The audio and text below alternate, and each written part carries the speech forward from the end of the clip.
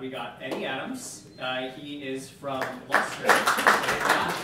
And he's going to teach us like some efficiency workflow tricks and just how to be a badass in general for Cinema 4D. So let's give him another hand. Thank you. Well, I'm Eddy Adams, and I work with these three lovely people at Leicester. And I'm an associate creative director there. I've been doing 3D there for 8 years, and now I'm leading a little bit more, but still doing tons of 3D, lots of After Effects, Real Flow, all that kind of fun stuff. So today I just want to show you guys a bunch of the slightly less known features about Cinema 4D and workflows that I use a lot of the time, or I've recently discovered that have totally changed the way I work little by little. So I guess a little background on me. My dad had me working on computers when I was really young, so today we are going to do these things. We're going to play on the computer, and that's a real document I wrote when I was, I don't know, 7, 6 years old. Alright, so let's jump in. So when I was a wee lad,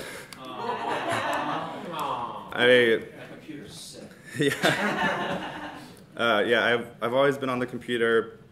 Have loved just dicking around on DOS and kind of learning all the commands, all the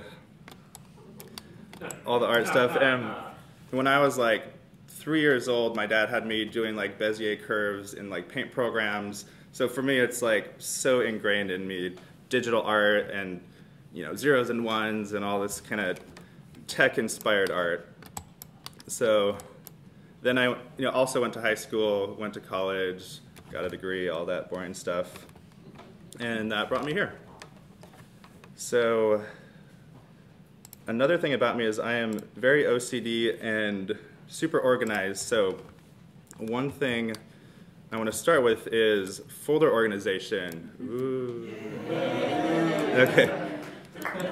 So for smaller projects, I usually don't get this intricate, but if it's a bigger project and there's a client involved and you have multiple people working on stuff, it's really nice to build out a folder structure where everybody is on the same page, you have the same naming conventions. So here you can see like anything that the client sends over, we'll throw into the client folder. During the pre-production phase, if it's like a full shoot, we'll have boards and treatments, and all the like reference research and stuff will go in there. And then if it is a full shoot that's on set and we have film crew and everything, production stuff goes in there, like production documents, call sheets, all that. And then once we film everything, we start getting into the post-production part of things, where this is where we put After Effects projects, Premiere projects, cinema projects. And so below that is assets, and this is kind of the bulk of where everything ends up. So the footage will go in here, textures, photos, references that we're using in projects.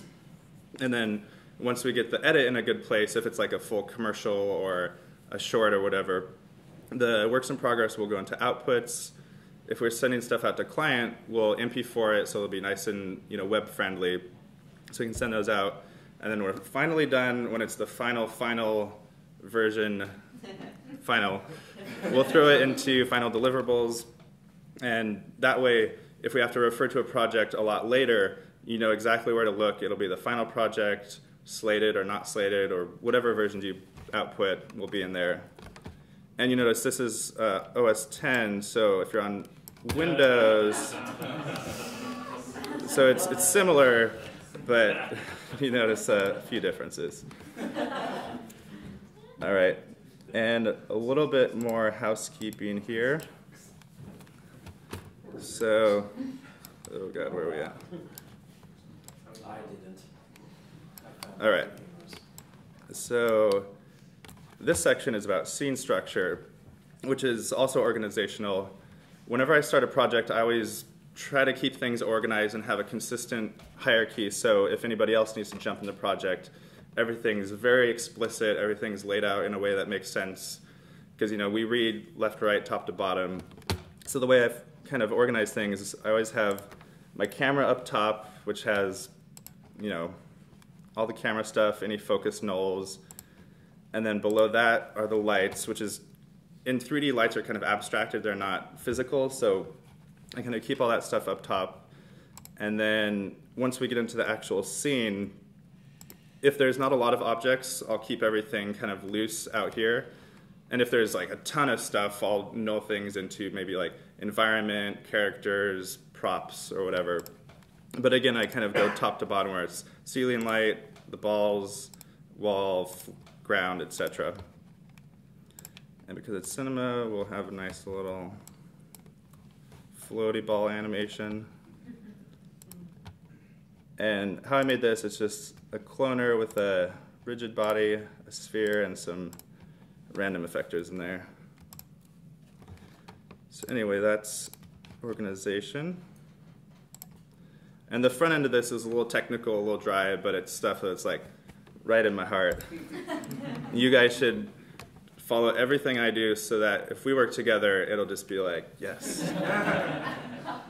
Like, you get me, I get you.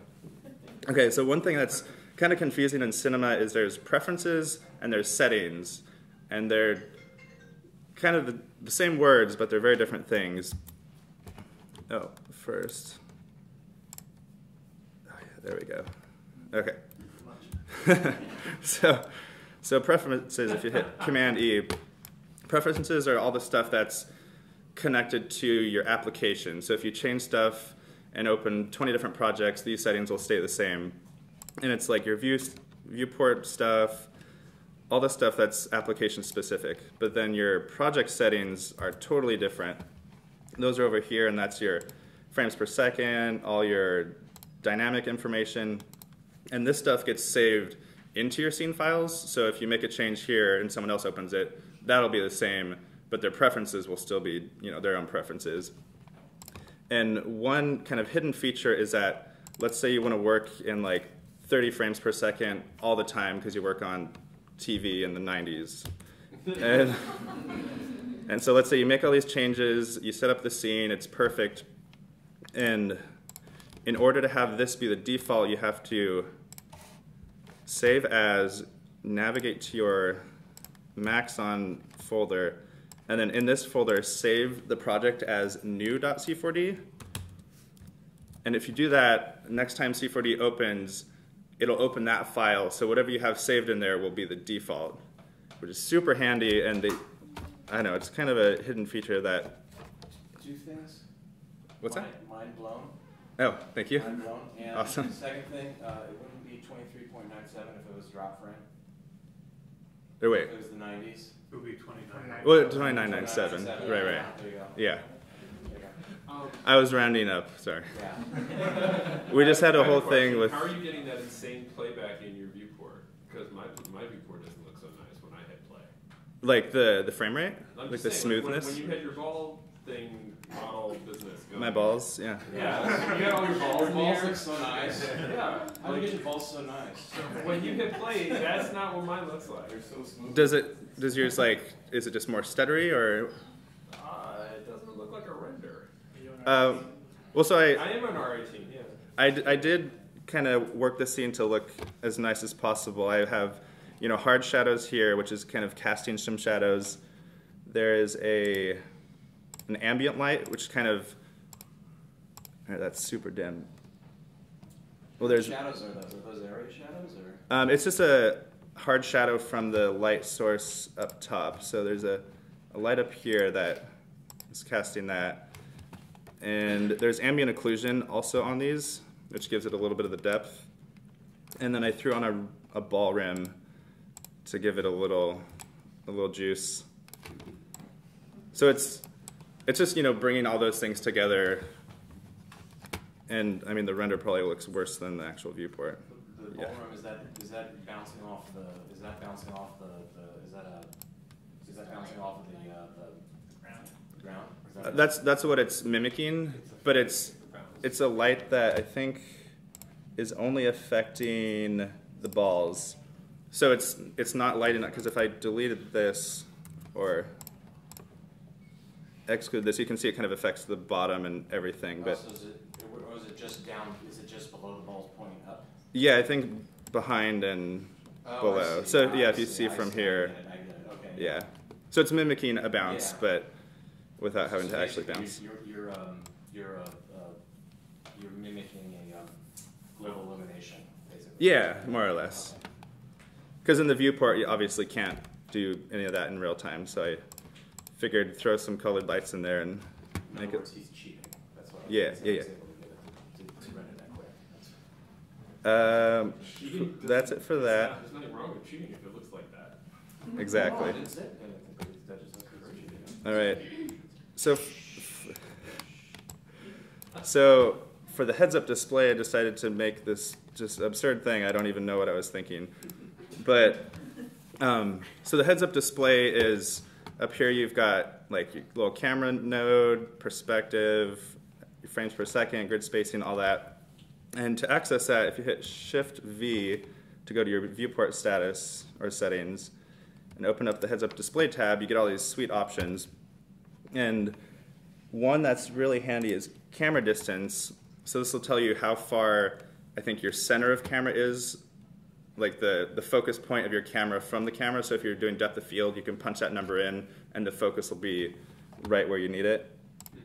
There's a few other nice ones, like frame time down here shows your current frame, but you can also click and scrub it, and you can scrub the whole timeline, which is technically cool. I've never actually used it because we've got this guy right here, but there's just nice little features that are hidden in there.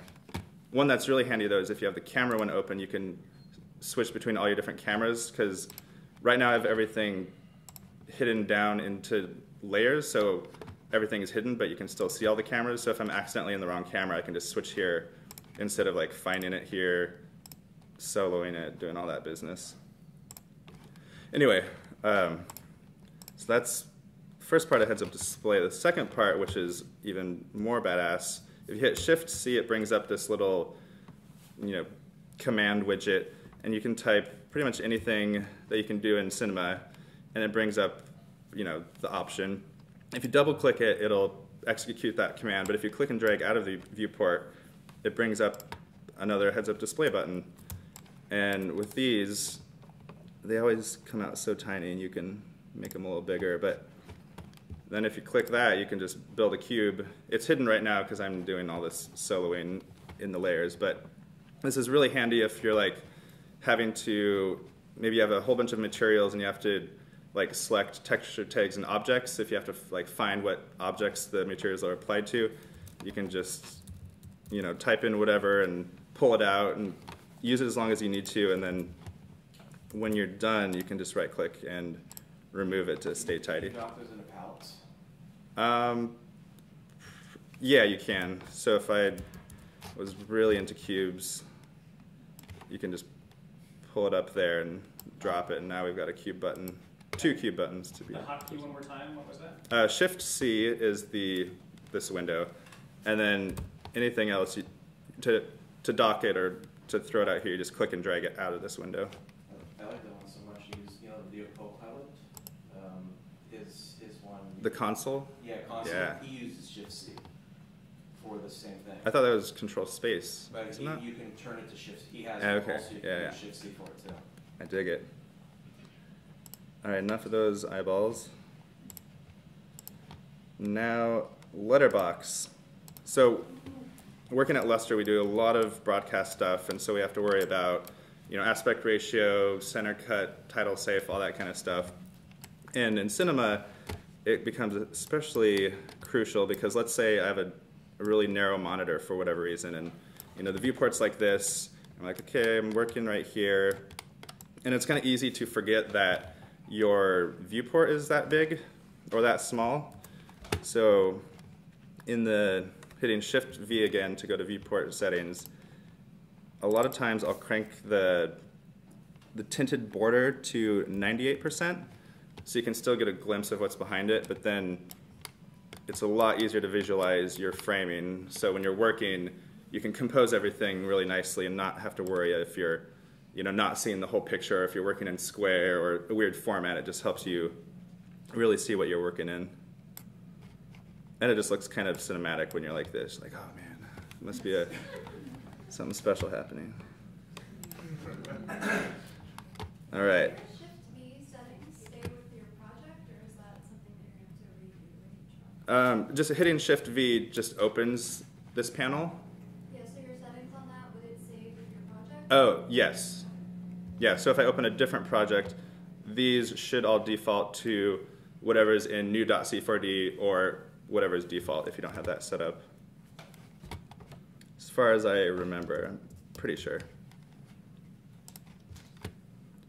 All right, and on to default primitives for 200. All right, so in Cinema, you have all your primitive objects. They all have some parametric options, so you can change, the number of segments, everything. But sometimes, like let's say you're making a lot of spheres, and they always come in like this, and sometimes you don't want like all these polygons bunched up here, and so you'll have to switch to icosahedron, make some more changes. It takes forever if you're doing it like dozens of times a day. So it's really handy just to go down to here, edit, set as default. It'll give you a little warning, and then you'll say, yep. And now if you make a new sphere, and then add it to this layer, because I have it set up like that, then your sphere is, by default, going to be like that. Okay, get rid of that second ball. It's a very ball-centric presentation, I'm sorry. Yeah, so that just comes in really handy because, I know, icosahedrons are just so nice. I know they're all triangles, but still. Exactly. All right, fillet versus bevel. Another very fascinating topic. So, I know this is all stuff that like. We're fascinated. Okay, good. Yeah, it's technical, but this is the stuff that makes you go from like great to super great. Okay, to badass. All right, so in Cinema, when you make a cube and you fillet it, it is fillet, it's not fillet, which is confusing, but when you fillet, again, just like those spheres, you get this like super dense polygon, this point has like 6 edges coming into it, which is not the best practice. So what I like to do is throw a bevel object as a child of a cube, and that way you get a very different edge, which is all quads. There's edge loops for days, and it's just a much cleaner way to work with cubes. It's only cubes that has this weird kind of fillet issue, but it's something to keep in mind, because if you're making a lot of cubes and you have to like do transformations or like bends, it might get kind of bunched up right there. But if it's like this, I feel like it'll deform a lot nicer. Could you create a new cube and just walk us through how to get that? Yeah, sure. Here, I'll just default these out. So I got this cube button here. So this is just a default cube, and in the object settings, like with any primitive, you can enable this, and I think by default it's 20 centimeters and 5 subdivisions, which you can crank down. That's not so bad, but when you get, like if you really want to smooth that out, oh man, that's super rough right there. Not into that. So to make a bevel, you go into your deformation objects, and down here, sweet little bevel boy. And again, sorry, I have to do this every single time because I have everything organized on these layers. And you just throw it as a child to your object. And by default, I think it's a pretty slim 1 subdivision bevel. So if you crank that back up to 20 and 5, then you get almost the same thing, but you'll notice the Phong edge there. For some reason, it always has a hard edge, so you have to uncheck this Phong break rounding, and then it should be identical. Should drop that back down. Identical in appearance, but not in topology. That was a mouthful. All right. Any questions so far about anything or everything? Yeah. For that bevel, is it a deformer? Is it a deformer, right? For that bevel that you dropped? Yeah, whatever these Can you boys. set defaults for those like you can for primitives? I'm not sure. Let's find out together. It appears so, yes. Sweet. So yeah, because oftentimes I'll use angle, because, a little side note, if you have a bunch of these guys, and then you throw in a bevel and don't have this checked, it'll bevel every single edge regardless of literally everything. So like, if you have a simple object and the bevel is small, it's just horrendous. So bevel, I always check on this use angle.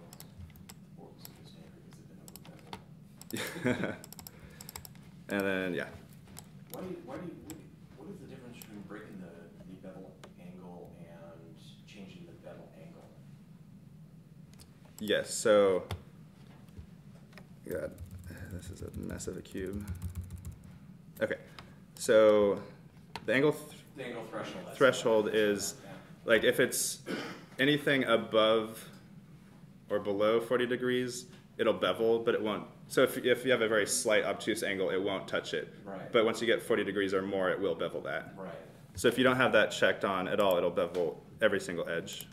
And then this one, the offset is just the amount of beveling. Well, I mean, like when you had that hard edge, not the hard edge, the Phong edge, not the copy. This guy? Yeah, because I always find when I'm doing stuff, I always find that I'm fighting in my head between Phong, which Phong, am I turning off the Phong angle or the Phong breaking the Phong? Yeah. Sometimes it gets confusing. So the Phong tag, you have your Phong angle and edge breaks. Yeah. And I think in the models, like, I don't know where the information is stored, if it's in the edge or in the normals, but sometimes if you get like weird hard edges and your Phong angle is high enough, you can turn this off and it'll soften up those two.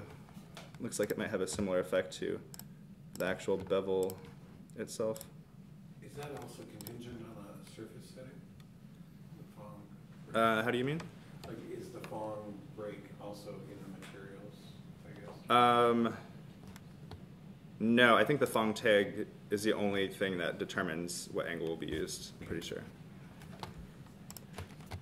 And I color code these. Red is bad cube, green, good cube. Okay. And how do you color code them without a material? Good question. So in your basic tab, you use color on, and then you just set whatever color you want, and that's it. But that's on the UI thing? Yeah, it should render, or no, it renders as its color. Yeah, if you add a material, it should overwrite anything. But yeah, it's handy if you want to do like very simple like buttons or something. You just need to be a color, but no specifics. I think it looks like it just, I think it just uses the default Cinema 4D material, so you do get that little bit of Phong. So you don't really have any options there, but it's handy if you're just doing something simple and just need to colorize some things. All right, let's move on to more Phong breaks. This is a handy tool. Sorry, I should have looked at the next section. Oh no, well this is kind of different. So when you're selecting things, you can double click, the polygon mode. It selects all connected edges, and if you do UL, you can do edge loops, which is super handy. But sometimes, like if I want to select everything here except for this extruded ring, you can hit U in, and this goes into the Phong break selection, which is kind of exactly what it sounds like. And if you look closely, you can kind of see like some blue edges along the sharp edges, and that's telling you where that selection is happening. And right now it's not that useful because it's just like basically an edge selection, but you can hack it by grabbing that Phong tag, increasing it until you get smoothness there, and then now, because that Phong angle is 50 degrees and this edge is 40-ish, it'll select everything there except where that hard edge is. So if you're doing like, smooth modeling or hard surface modeling, you can easily select chunks of pieces without wrapping around and grabbing like extra bits.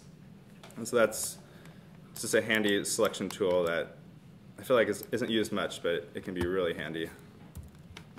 And then, of course, just make sure you reset your Phong settings because it does affect how it appears and how it renders. All right. on to selection conversion.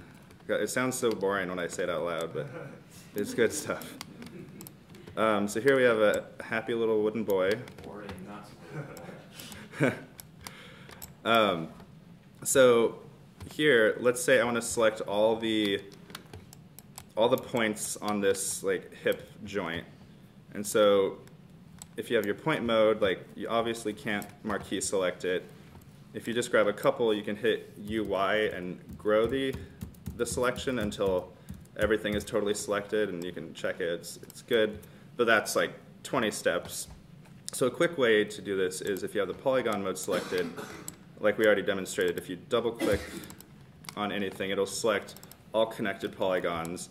And then if you shift click, it'll convert those to whichever thing you click on, so you can convert to edges, back to polygons, back to points. So it's a really quick way to select a lot of stuff and switch between them without having to go like select, convert selection, points. Like this is just super lame. Like never do that again. Shift double click, is that what Shift left click, single click, and that'll shift between everything. No, but okay. Ooh, this one's a good one. Path selection. Okay, so got this sweet terrain here, and let's say I need to select a 1 polygon width path. Well, not that one. From here to way over here. If I hold Shift Control, it'll do a path selection, which gives a, I think, somewhat efficient route between the 2 points. If it's a simple object, it'll follow along kind of your edge loops. But in this terrain example, I found really interesting because it literally followed the shape of the terrain, and it avoided peaks and kind of hugged all these troughs, which is kind of surprising. I was pretty stoked when that worked out so nicely. But less convenient for terrain for real world usage. But if you need to maybe select a weird shape and path selection would work, it's a Shift Control, I think on Mac and PC, and that'll just get you started at least. And then again, UI is grow, which is super handy because you can just grow that like crazy. All right. Now on to mesh checking.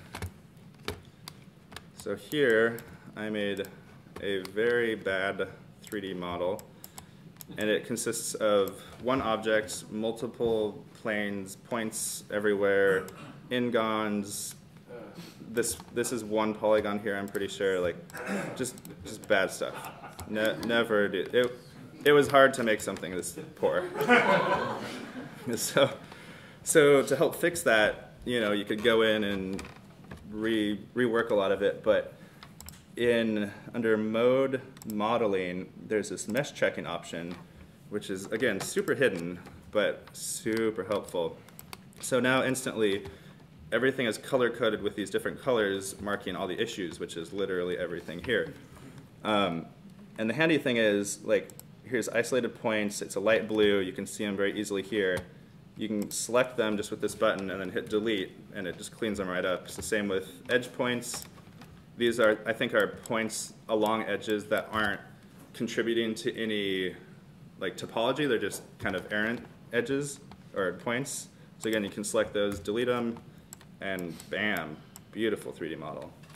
Sorry, how do you get back to this mode window? Yeah, so if we're out here, it's mode, modeling, and then under modeling you go over to mesh checking and then toggle it there. And then I think you can probably just mesh, nope, never mind. So you have to do it that way. And yeah, this is really nice because like obviously there's issues with this model, but sometimes like you might have this shape and you're, think it's pretty good. It's like, oh, it's got a little flap there, but whatever. But once you get in here, like, oh, there's, this edge here, there's an n-gon, there's a non-manifold edge here, which isn't good because, as you guys probably know, it's not good to have edges or polygons like coming out of other polygons like crazy. It's better to have more of a smooth surface. So yeah, this is just a great way to kind of find issues. Even if you don't understand what you're doing wrong, it'll tell you, and it's a good way to learn and check your models. Or if you import a model from like TurboSquid or something, you can check it, see if there's issues, and That never happens. yeah, absolutely. All right, set driven. So I made a timely clock here. And I guess I'll start with the clock really quick. So the cool thing about cloners is that if you have a cloner and you have two text or MoText objects that are numbers, it will automatically fill all the in-between numbers as long as your count is equal to the difference of the numbers. So, like, let's say I make this, oops. Okay, I'll tackle this and then go back to that. So, the set-driven technique is, like, normally you'll have your MoText and you'll say, okay, it says hello, cool, blah, blah. You'll name it, and you have to name everything, and then if you have a ton of objects, you'll have to go in and find them, make sure they're named properly, go down to the object tag, select this, change the, oops, change what it says, and then be on your way. But there's a little expression we can use.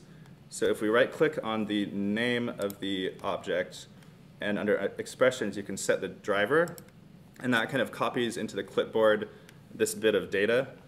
And then if you go over to the object and into the text field, you can basically paste that by setting this as the driven absolute.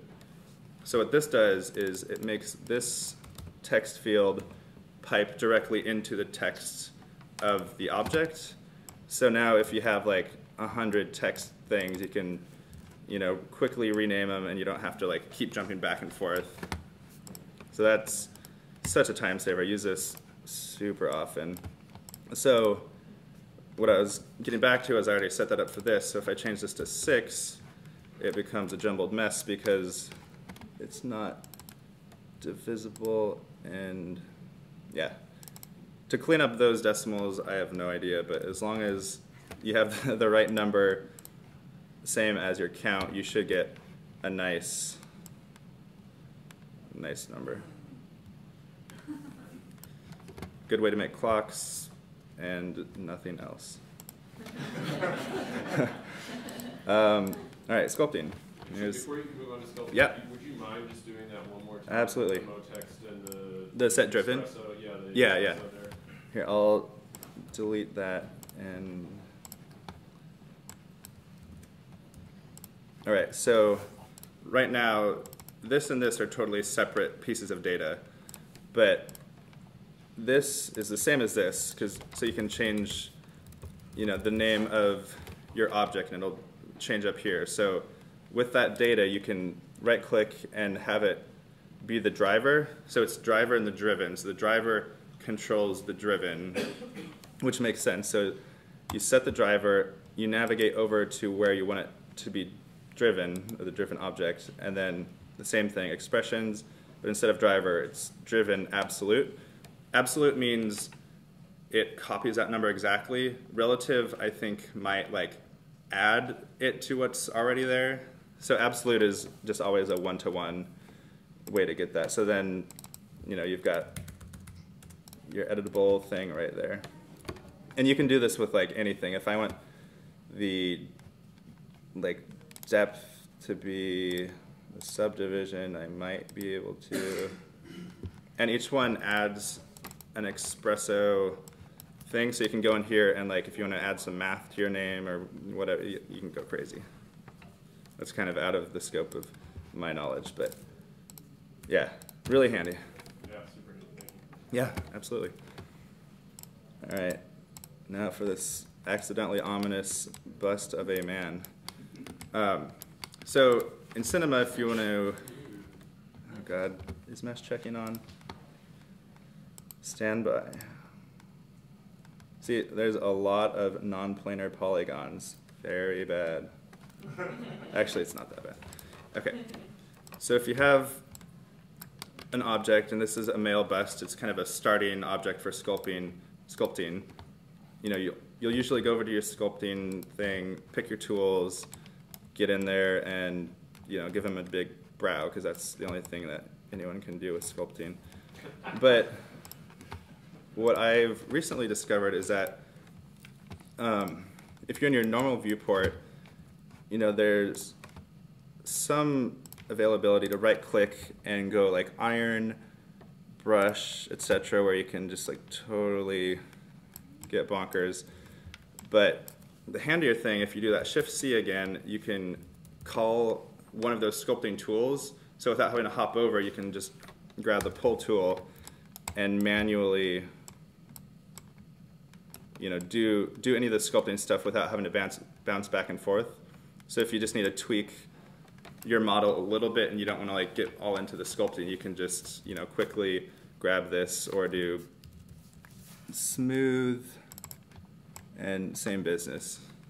So it's helpful if you're not really into sculpting, but you are modeling something. You can always just grab those tools and they work. And yeah, not bad. Soft like chunk. I did add the rim light on purpose, and it didn't work. Have you seen the HP modeling tools? HP? HP over at MotionWorks. Hmm. They got some interesting stuff. I'll show it to you after. Cool. Yeah, maybe throw it up in the Facebook too. Yeah. They have some really cool stuff that adds a lot more versatility, a lot more ZBrushiness to. Oh, to cinema. Yeah. Oh, cool. Next up is Fit to Region. So I've got a fresh apple here, a little waxy, but that's okay. It's organic. Yeah. So not anymore. So I have a sticker here, and it's got a bump, an alpha. It's very beautiful.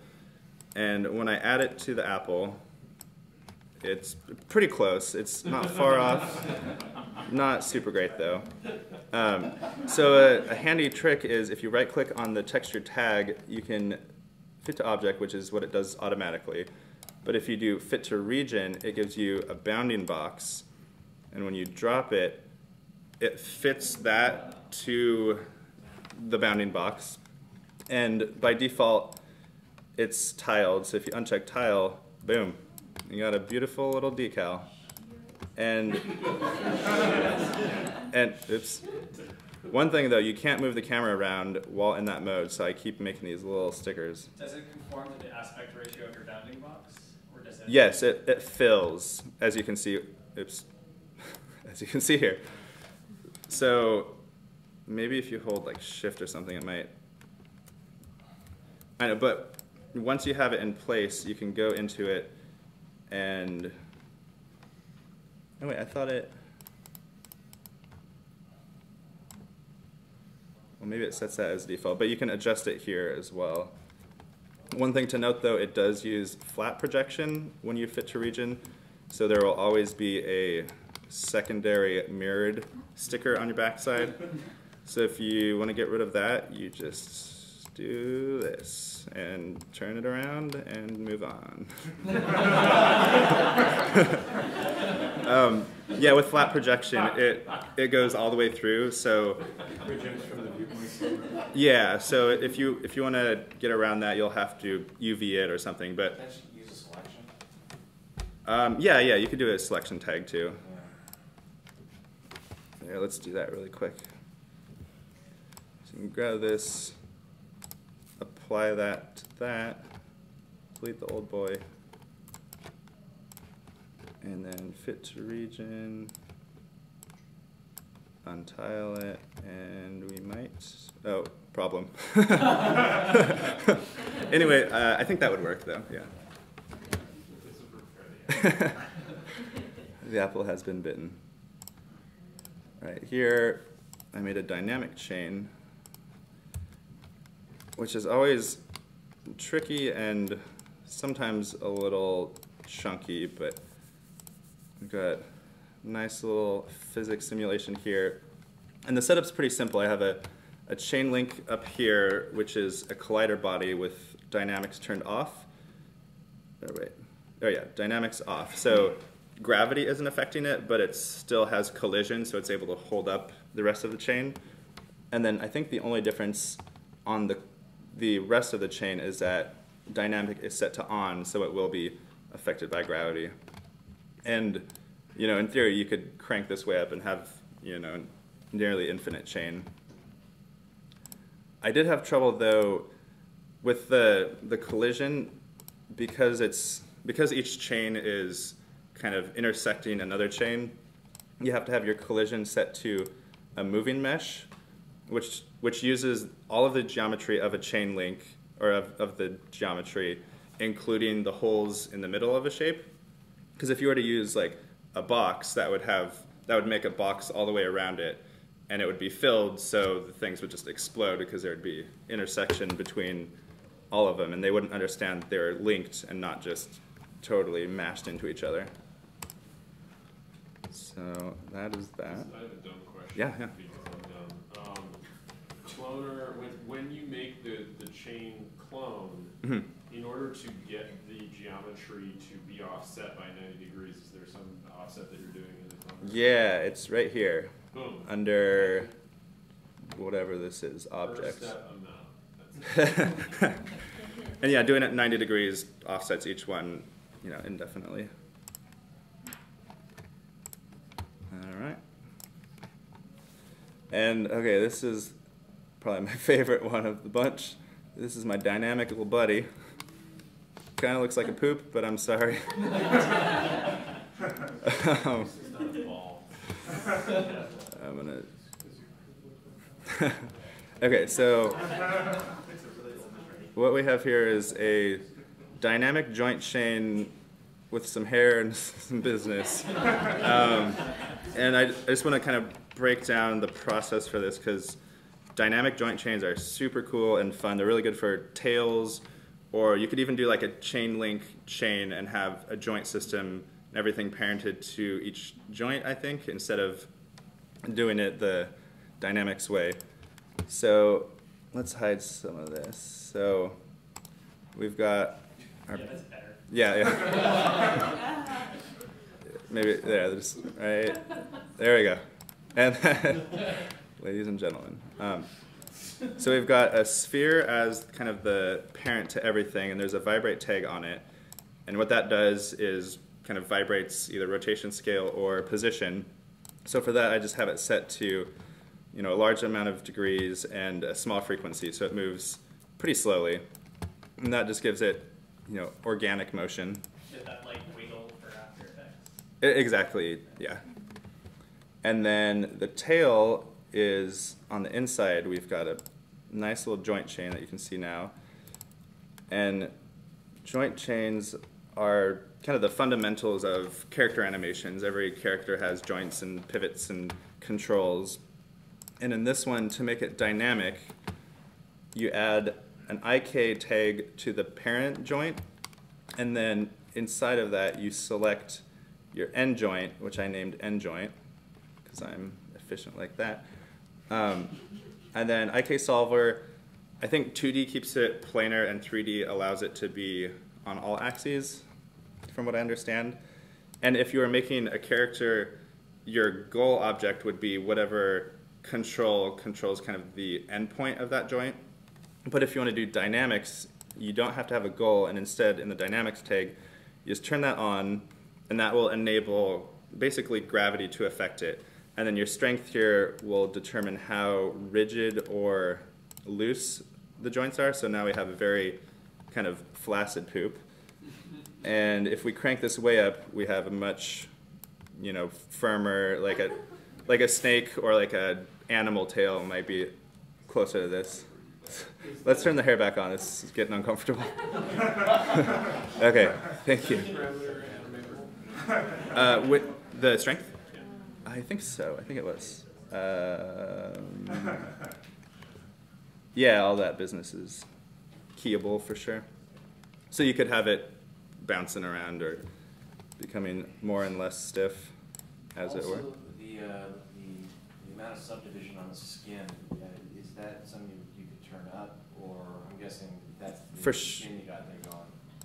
Definitely. Is Is that just the polygon guy going there? Yeah, so the head of it is just a sphere, and the tail is a cylinder with a taper on it. Okay. And that gives it the tapered quality of it. And then the skin is what's keeping it taut. Right, so the skin is like the bind that gets created that kind of tells what to attach to what joint. Okay, so yeah, so I'm guessing I've gotten some I haven't done a huge amount of like hands models and stuff, but I've seen a lot of it where they've like hands and stuff and have these joints and stuff in them. Yeah, exactly. Sorry, is the skin a default C4D object that I don't know about? Yeah, I can demonstrate. Yeah, let me just make a new. So if you create a cylinder, see if I can do this real quick, like. And then under character, there's joint, and you can just roll a joint in there. Okay, nothing. Yeah. Okay. It wasn't that good. And then with the joints selected, other than the parent, if you just offset in any direction, you can just grow that bad boy up like that. And then you fit it, and then just select everything. And then, where is it? Actually, I think this might have to be editable. And then command bind. And binding creates a skin under your object, and that kind of tells it all this stuff. And then from there, you should be able to grab any joint and animate your little buddy. Hello. Okay. And then holding V brings up this guy, and the only time I use it is for switching projects because it's super quick to jump back and forth. It's much like Maya's spacebar, how you have that like cascading menu system. And real quick on the hair is so great in cinema. You can adjust stuff like crazy, make it, you know, just bonkers. And a really neat tool is the brush. Yeah, the brush. So you can literally just brush this hair and make it just buck wild. And now Pixar is going to be calling up and be like, Eddie, I saw your little buddy. Oh, okay, one last hair thing. There's also cut, which is super fun, so you can kind of shave or trim your hairs. And it's real time and just totally fascinating how quickly it works. So if you want to, if you have like an animal that has short hair maybe along the spine and longer hair in other regions, you can really quickly trim those out, and then you know you've got an asymmetrical hair length. I have a super basic UI question. Yeah. I'm getting those, twice now you call it that palette when you're looking at the hair. What's the key combo for that? To pull it out? Yeah. Just drag. Yeah, so when you hear this dotted toolbar here, that's a tear off, and that brings you this guy. Okay. And I'm sure you can dock it somehow, but yeah, it's really nice if you're working in like one tool set a bunch and you want to use a lot of these tools, then whenever you're done, you can just close it out. It also makes great grass. Yeah, hair is great for grass. And okay, one other thing with hair is that it automatically creates a hair material, and this actually affects the geometry of the hair, which is kind of unique to hair, I think. So if you want it to be extra thick, it will take that information from the material. So now we've got just, I don't even know. Okay, moving out of this guy. So now for the ultimate pun, we are doing toilet bowling. Yes. It was a solid laugh. Okay. So in this, what do we got here? So I'll kind of start bottom up maybe. So we have this toilet model that comes with Cinema. I didn't create this for you guys, I'm sorry. So on as a child of, I don't think it has to be a child, but I just threw it in there for organization, I made a motor, which is under the Simulate Dynamics motor. Connector is also very similar in function. But with a motor, as you can kind of see from this like UI GUI that it creates, it applies torque to any object.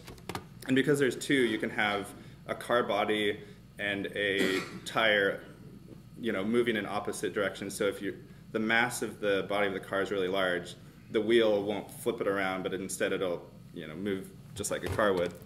But if you leave the second object totally blank, it just applies torque to whatever object you have it connected to.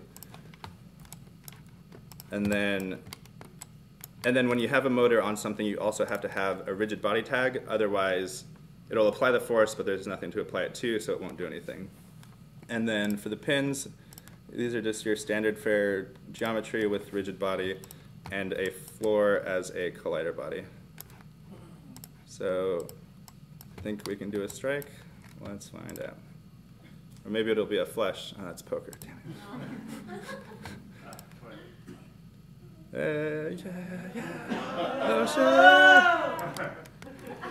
And the beautiful thing about motors is they just keep going. And so what you get is just this beautiful scene. Just porcelain and whatever bowling pins are made out of. And yeah, everything's dynamic. There's no keyframes. This is all just, you know, dynamics and motors and toilets. So that's super exciting. This is something I'm recently just getting into, is the motors, the connectors, all this kind of, I don't know, real-time dynamic animation stuff where you set up a system and then the system just runs. It's really powerful stuff if you can wrap your head around it. It's really confusing to figure out what does what, but it's solid stuff. Did you see Nick Campbell's test with the big little race car tracks? You got all the cars going crazy. Oh, no, I haven't seen that one. They're all driven by a motor, I'm guessing. Yeah, It's probably. You've seen it building and building. Oh, nice. I'll have to check that out. All right, and for my acting debut, I'm playing Connect 4 with nobody. So this is about motion tracking. Is this using R18's new object tracker? I didn't do any object tracking. This is just camera tracking. I didn't have time to dive into that because that's new to me and I'd have to totally dive in. Yeah, it looks awesome. So for this, before I even set this video up and recorded, I took the camera and recorded kind of a tracking plate, which is a scene where there's no motion, there's not really any like transparencies or reflections, and from that, if you bring that video into Cinema 4D and track it, it'll give you your camera angle or your focal length, and this is something that you can get pretty close with using the lens that you have, but if you have like a crop sensor camera or something, that gets multiplied, and like there's all these different parameters that could affect it. So if you shoot a plate and you know it's a very simple scene, you can get a really accurate focal length from your first track, and then for a more complex scene like this, you can, in the motion tracker, you can input the focal length as known and constant, and that lets it already know what it's working with, so it doesn't have to calculate that as it's calculating the whole scene. Do you have the plate that you could show us? I think so. Because the plate, I'm not sure, are you saying the plate is a moving plate or the plate is a static plate? It's video. No, but I'm saying, like, does the camera move or is it on tripod? The camera rotates around, like it was handheld. So it's not a plate. It's not like you would think of a normal. Well, right. It's like a tracking reference, It's like a okay. Sort of. I don't. I'm not trying to be pedantic. I'm just trying to understand because I think it sounds awesome. Like, Yeah. So basically, like if you have a scene and there's a lot of trees blowing around, the tracker is gonna have a really hard time, one, tracking it at all, and two, figuring out like the camera lens.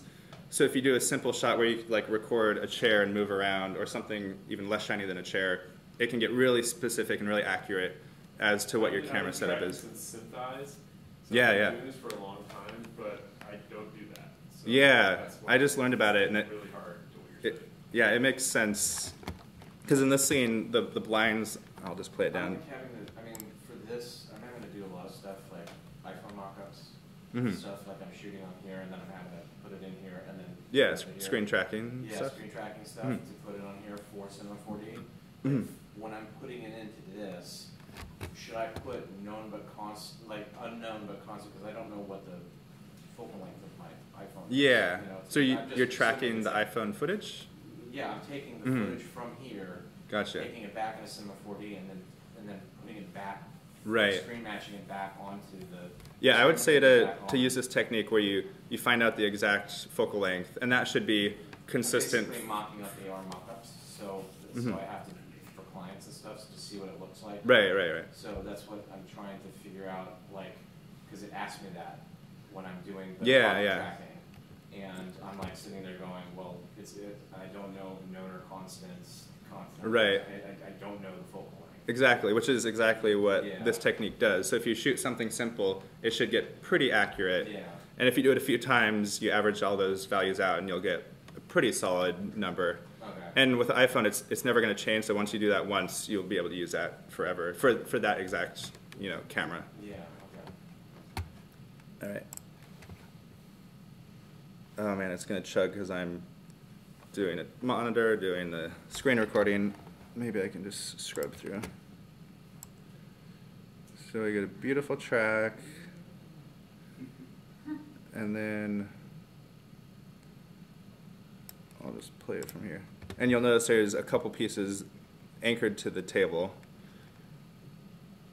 Oh shit! There's also a collider on the table so that it was able to catch all the pieces. And obviously there's no reflections, there's no shadows because this is in the viewport, but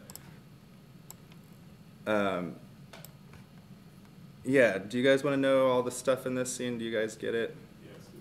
Yes. Did you use an HDRI for the pieces? No, okay. I'll start with the 3D pieces and work from there. So for this, I just added a bunch of different lights in the scene, different colors. And let's see, do I have... If I turn... Yep. So here you can see the tracking data as well. Oh, God.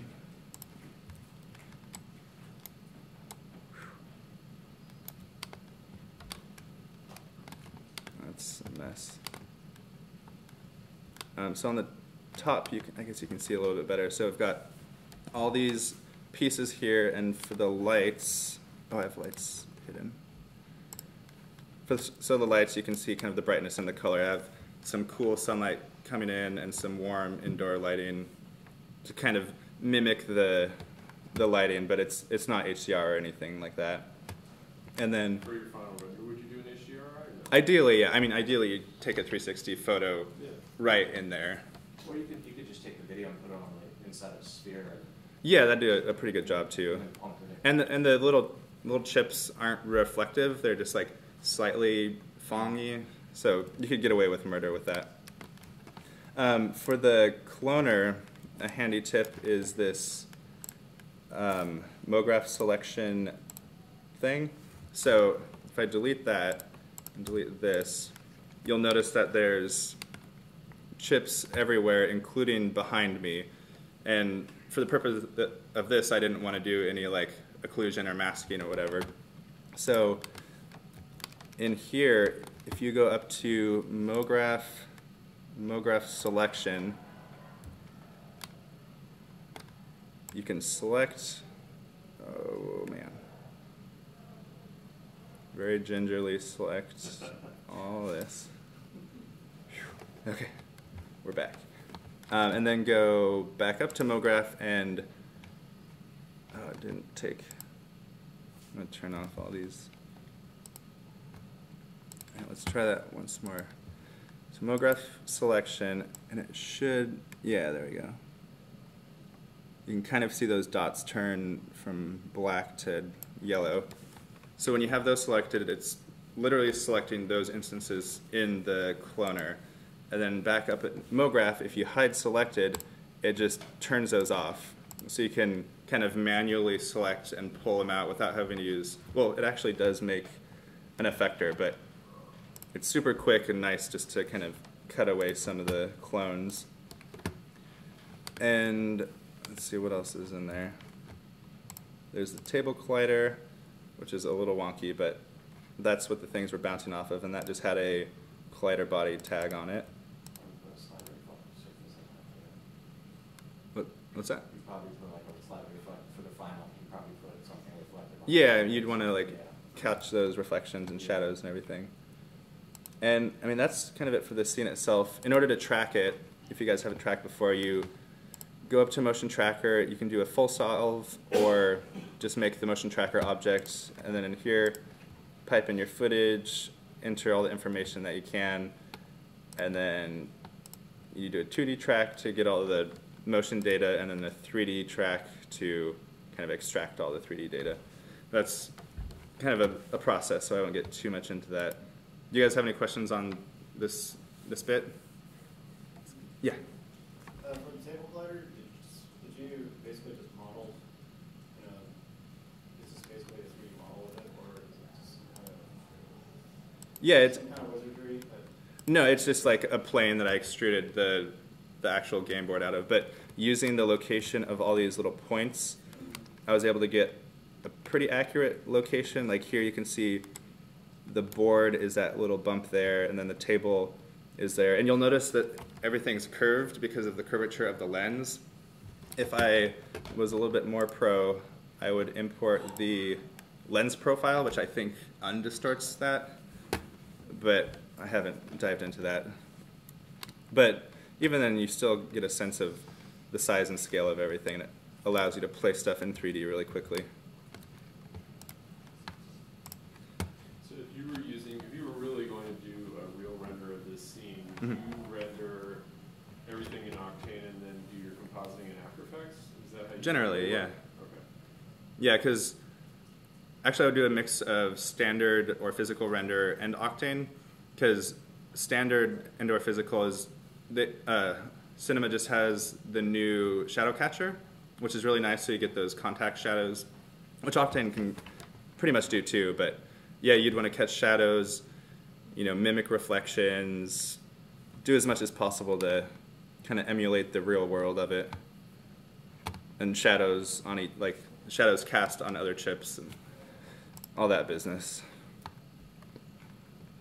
And then speaking of compositing in After Effects, the last, the last and probably most uninteresting of them all is, it's just one of those technical things. So here I made a scene of a camera basically doing a 360 around this highway sign. And let's say the client wants to put their offer or their super up here saying, Ford final days, blah, blah, blah. We do a lot of Ford stuff, and it's awful. So anyway, so you have this, and you could render it and texture it in 3D, spit it out, composite, whatever. But the client comes back, they want to change the number, so you'd have to re-render the whole thing, recomposite it. But if you have external compositing tags set up, on this little section, the sign itself, like this, let's not move the camera. The sign itself, I want to export to After Effects so I can change it, update it, even animate it in After Effects, and everything will just stick on there. So this guy, if you go right-click, Cinema 4D tags, external compositing, that will basically tell Cinema to export this when you spit it out to After Effects. And it just gives location data, but you can also have it export an After Effects solid with a height and a width, or width and height. And that information is down here. So it's 421 by 224 centimeters. So previously I piped that in so that finally when we open our render settings, under the Save tab in the compositing project file, you check Save for After Effects or Nuke or whatever you want. Include 3D data, which I think includes cameras, lights, and anything that you have selected to export. And then save the project file. And then here, save that out. And then over in After Effects, one thing though, before you do this, and maybe this is a little technical, but you have to go into your Maxon installation and grab the After Effects. Seriously, right there. That's why I can't import this shit? Yeah, I don't know why it's not like a default thing, but you have to grab this, and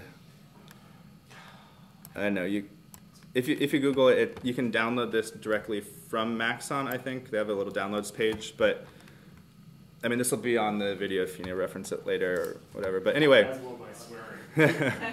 so you have to copy this plugin and then back in the After Effects file structure. Well, actually, it comes with the installs just buried in there. Yeah, it's always In Maxon, though, you still have to copy it to After Effects, as far as I know.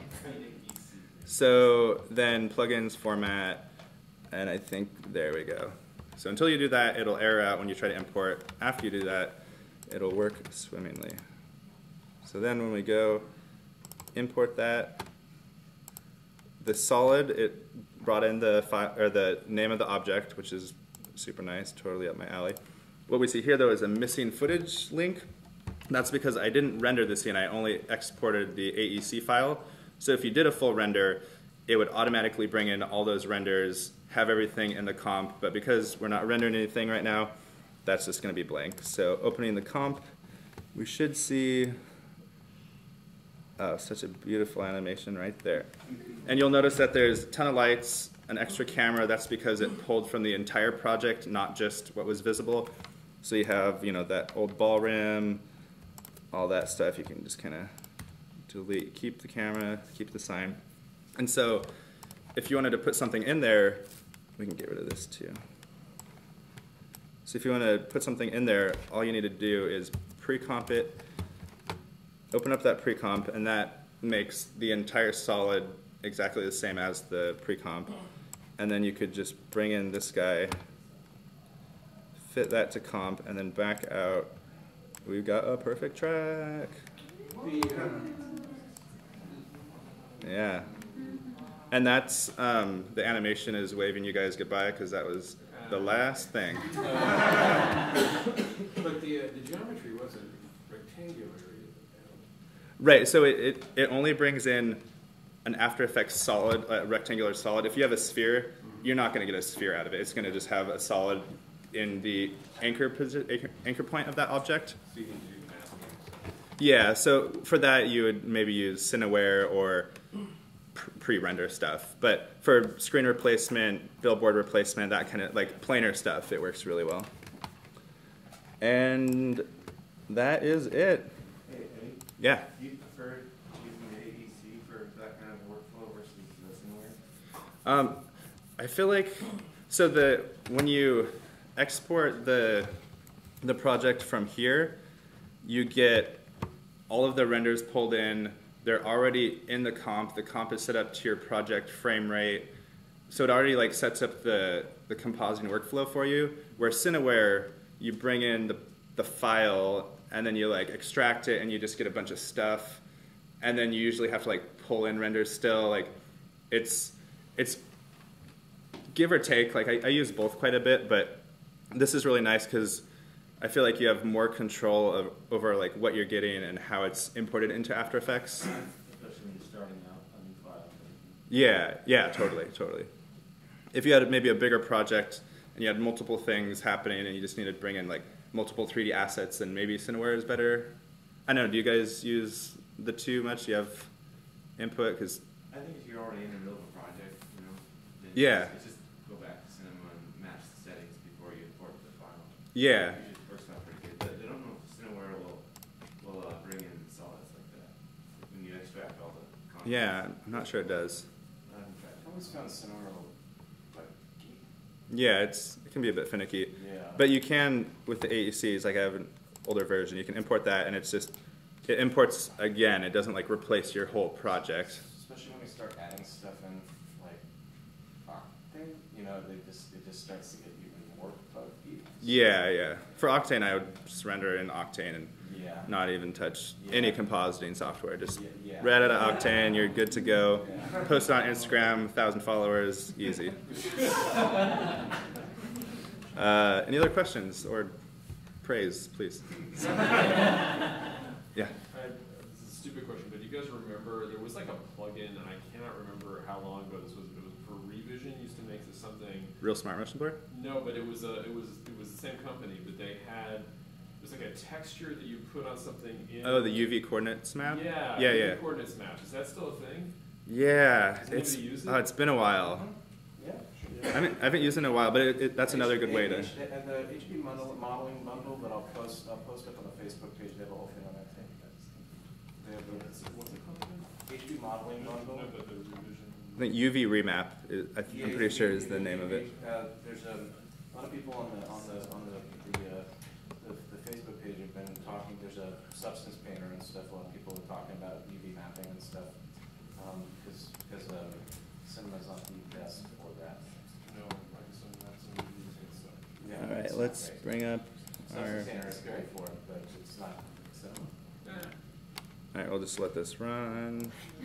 Just make sure everything's okay. It's something I would build a show. Any other questions? I